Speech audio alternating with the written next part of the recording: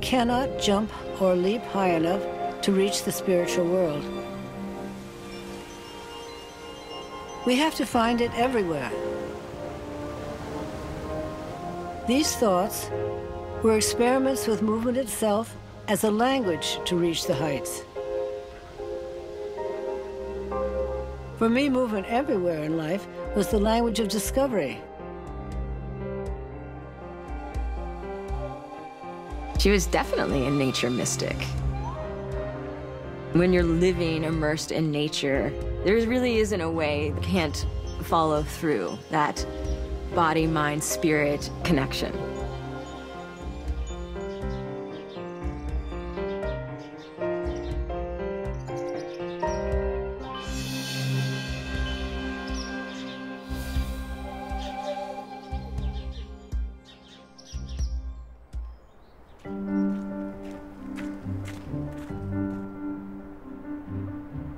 We are thrilled to be adding to the Ragdale campus brand new space for artists and cultural professionals to get back to work and without the distractions of daily life. It is this inaugural partnership with Ragdale that inspired a $1.5 million grant for the construction of the Sybil Shearer Studio. With this addition to the Ragdale campus, we're honoring modern dance pioneer Sybil Shearer and her collaborator, photographer, filmmaker, Helen Balfour Morrison.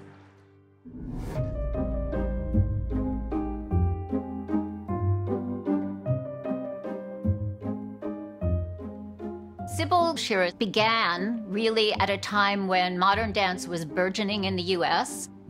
It was the late 1930s, early 40s. Ballet dancers did not study modern or jazz at that time. They were very segregated. I think she just absorbed the technique for both and found a way to use it for herself.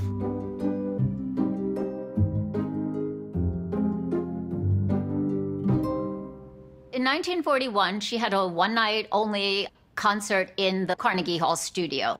And she got amazing reviews. I think she stunned people, maybe because of just her spontaneity or the fact that she did have elements of ballet and modern technique.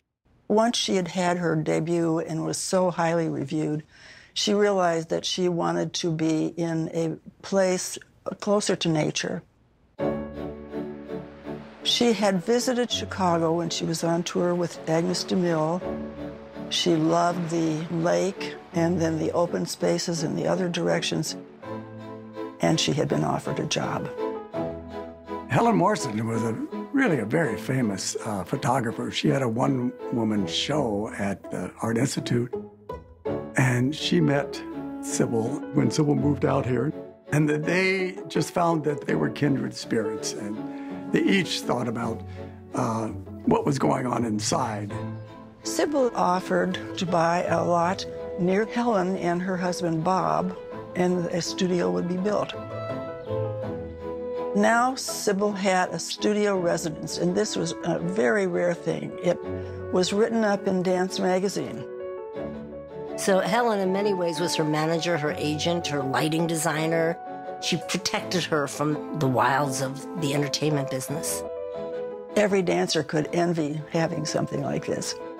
And she, at that time, began starting her company. She asked if I would like to join her little company. I mean, it was a group of 6 or 8 who met 2 or 3 times a week. And we would always be rehearsing something else. Sybil was very spontaneous. She felt that her way of movement needed her kind of warm-up. And the warm-up was always different, which was tricky, but that's the way she worked. She was always coming up with something new. I think the idea of artistic purity for Sybil was to allow her body to lead her to a creative place, as opposed to taking a vocabulary as it existed and working from that. A lot of Sybil dances were the solo against the group. And is the solo person going to be accepted by the group or rejected by the group? That was a constant theme. The studio was the magic place. We could be there anytime, night or day. Most artists are struggling trying to pay by the hour, but it was Sybil.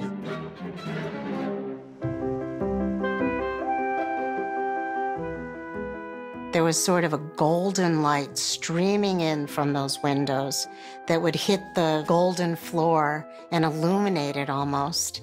Even the shadows seemed bright and not forbidding. There were no mirrors. The dancers at night just saw their reflection in the windows, and that was all they needed. Sybil loved the natural state of nature just as a place to create. She loved being on a property that was expansive. I feel as if Sybil was a flower child before her time because of her ideas about art. Art should reflect nature. She wasn't overly made up or fussy about her appearance. She felt free in the moment and pushed other people to be there with her at a time when the country was just starting to think about a different way of being.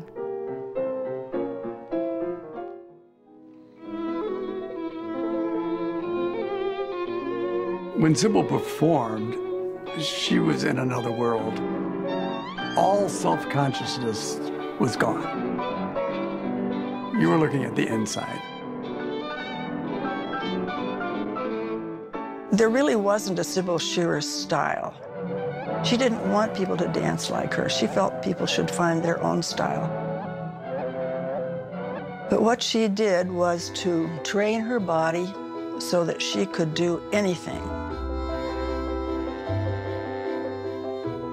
The idea that there's no performance film and only rehearsal film speaks to the thing that was most interesting to Sybil.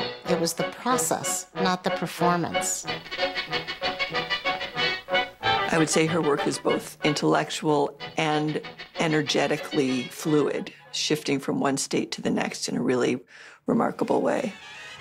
And she herself very exacting.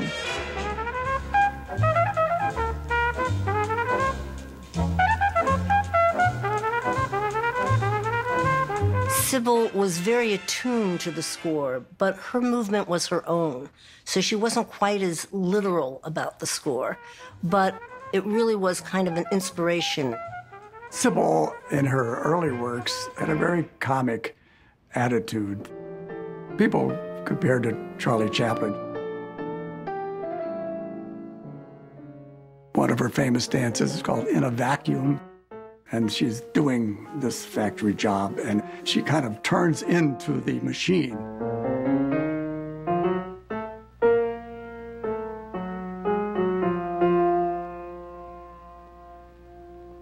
She was the first person who could make me laugh without telling a story.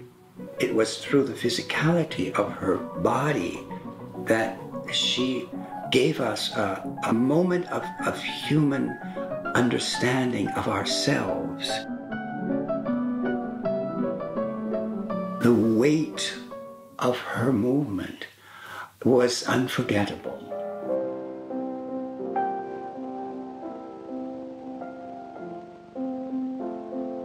Oh, Lost was probably the most emotional, where the society woman is very elegant and proper. But then she's got this terrible turmoil.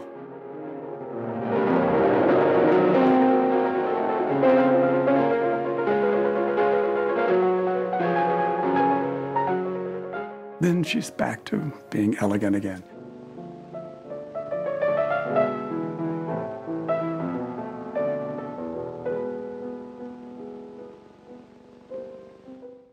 I think for Sybil, the most important thing was the work. The energy and time and resource that it takes to produce a show and to tour a show would take so much away from her time in the studio. Sybil did not want to tour. She did not want to have to repeat things over and over. And she wanted to bring things to what she thought of as really ready to present. And then she would give it her all, and then she would feel emptied out. And she often said, I had to rest in order to bring that best to my audience the next time. If she wanted to take 2 years to create a piece, fine. There was no pressure. It could be frustrating for the dancers because we could go a couple of years without ever performing. She would make every program different. I mean, reviewers would come from New York to see her dance in Chicago after she was here, just to see what she was doing. And whatever you expected her to do would not be what she did.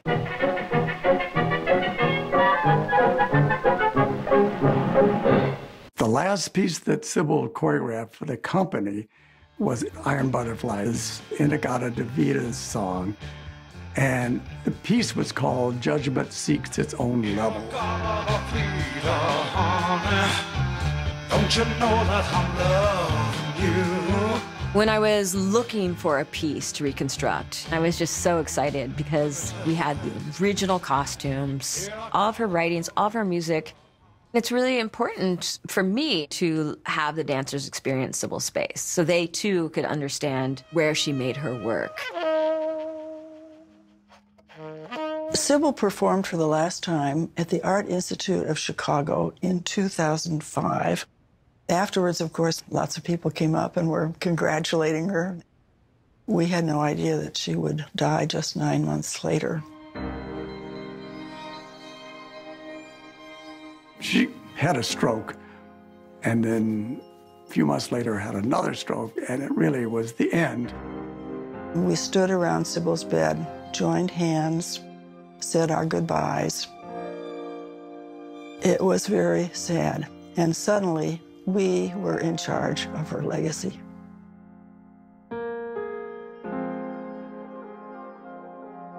Sybil always said her legacy is that she freed movement, and you can create your own original movement.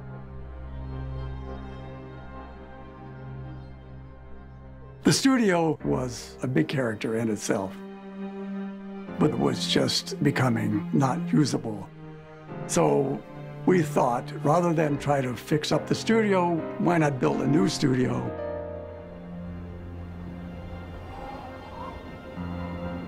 This new studio at Ragdale fulfills Sybil's wish. It mirrors her love of nature. It has windows that look out just as those on the old studio did. The space is much larger. There's a prairie that you can look out on. I think Sybil would be very pleased to see it there. There are not that many dance residencies that are really well equipped with a space that's really right for dance. There are places where people can go and find time away, but it may or may not have what's needed in terms of a studio space. So it's pretty great. The studio provides that bucolic environment for it. And in combination with Ragdale's fellowship program, it becomes a working environment as well. I'm thrilled to welcome you all here to celebrate the opening of our new building, Studio House of Dance and Music, made possible by a generous grant from Morrison-Shearer Foundation. To see this now, and it's probably 4 times the size of the studio that Sybil made for herself, she would be ecstatic.